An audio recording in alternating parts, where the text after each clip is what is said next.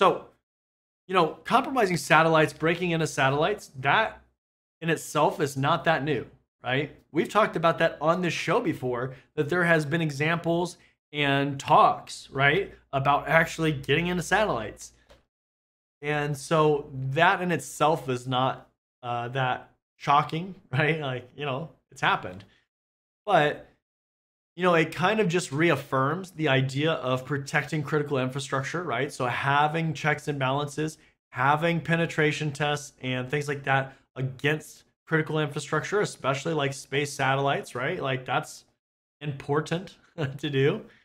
But, when we look at different technologies and things like that to hack, to test, something like this is one of those things where it's an emerging area, right?